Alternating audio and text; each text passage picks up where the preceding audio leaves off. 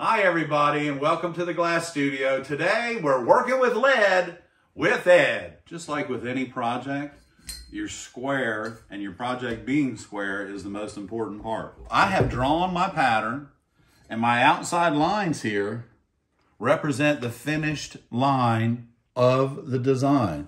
This inside line right here is in 3/16 of an inch, and this is what I'm gonna do. I've anchored this piece on my pattern on the line where I want. I'm taking my square and I'm gonna line my wood up right here on my line, and then I'm gonna slide my square over where I want it. And I'm gonna make sure that this square stays exactly where it needs to be. Now we're gonna take, and this end gets screwed down. Now you can start with your L over here on the right side, but I'm left-handed. I prefer to work from the left to the right. So as I'm working with these leaded windows, I'm starting here on the corner. That's right, Mary. I start on this corner and I work my way all the way to this corner so that I'm kind of going just like this, all the way up, bottom to top at the diagonal. So let's get this piece of channel laid down so it doesn't move, so that we can get this process started. Our square is exactly where it needs to be. So if you start out, oddly enough, everybody, if you start out square, it usually finishes up square. If you start out a square, it gets worse and worse as you go on. So be very careful. So just a small framing square like this, get your window started. And now we're gonna move on and I'm gonna show you how to stretch some lead. So now, we're stretching lead with Ed. Here we go. This is a lead vise. So your lead actually goes in there by about 1 inch. I usually just push it down a little bit. I use the Stanton stretcher. So you hold down because it has a lead vise attached to it. So you just kind of hold down on that. This is our 3/8 lead. Watch this. It just jumped right up.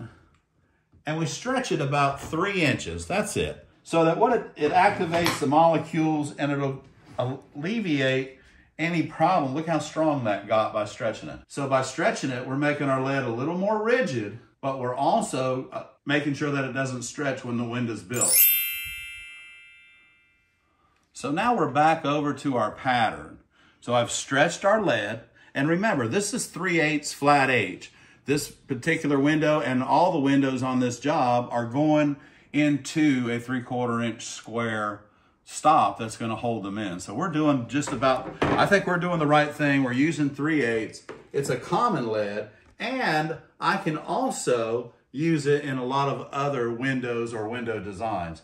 So I've got my Lepinette lead nippers, and I'm going to tell you, if you don't have a pair of these, you're going to love them if you get a pair. Go to our website, check it out, and your Lepinette lead nippers. So what we're going to do is, first off, we're going to cut this. I've got it a little bit longer than the pattern. We're going to cut this off. We'll set this over here for right now. So our lead nippers have pretty much squared this off. But what I'm going to do is kind of lay them a little bit sideways and then go straight down. Now what that did, that squared that up for me. So now we're back over to our pattern. So I've stretched our lead. And remember, this is 3/8 flat H. This particular window and all the windows on this job are going into a 3/4 inch square stop that's going to hold them in. So we're doing I think we're doing the right thing. We're using 3/8. It's a common lead, and I can also use it in a lot of other windows or window designs.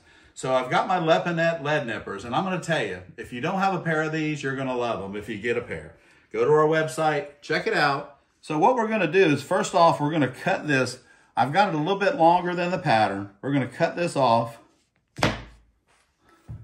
We'll set this over here for right now. So our lead nippers have pretty much squared this off. But what I'm going to do is kind of lay them a little bit sideways and then go straight down. Now what that did, that squared that up for me. Okay, so we're going to put this right up that side right there. Okay. Just like that. Now the inside of our lead nippers leaves this edge. And it works good if you have square edges coming off. It leaves like 245s, okay? So to start with, we're gonna square this up with our square edge, and then we're gonna cut and cut, okay? So we'll start this down here at the bottom. And we'll just put this right there. Come over here, and I'm just gonna relieve a stress cut here because every time I walk by the table, I'll be bending this and messing it up. So I'm just gonna take this off right here. We'll just drop that. And now we're fine. So once we start applying the rope design in here, and then we'll come back and remember, we're gonna start using 7/32 lead till we get to the dock. The dock is 3/16 the sky, and then remember, this part right here, this is copper foil. So we're gonna be inserting this copper foil into the leaded window.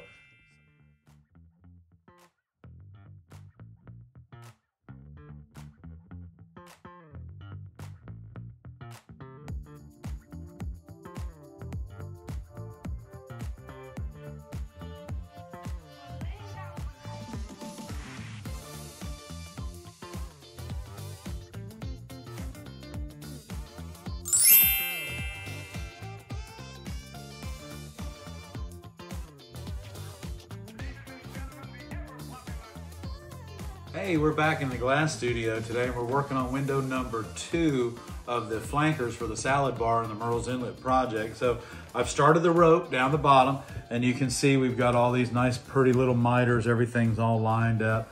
And now we've started on the water. Well, we still have 3 pieces of rope to put in, and that's number 14, and we're just gonna slide that right in here and get it ready to go in.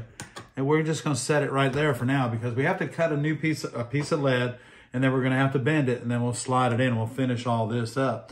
Our next step is gonna be to move all of the dock wood, or the dock wood, yeah, the dock glass over so that we can get the dock put together. And then we're gonna start working on the sky, and then we'll be taking the time out on the next video to solder the new Snug Harbor sign that goes in this particular window. So stay tuned, don't go away.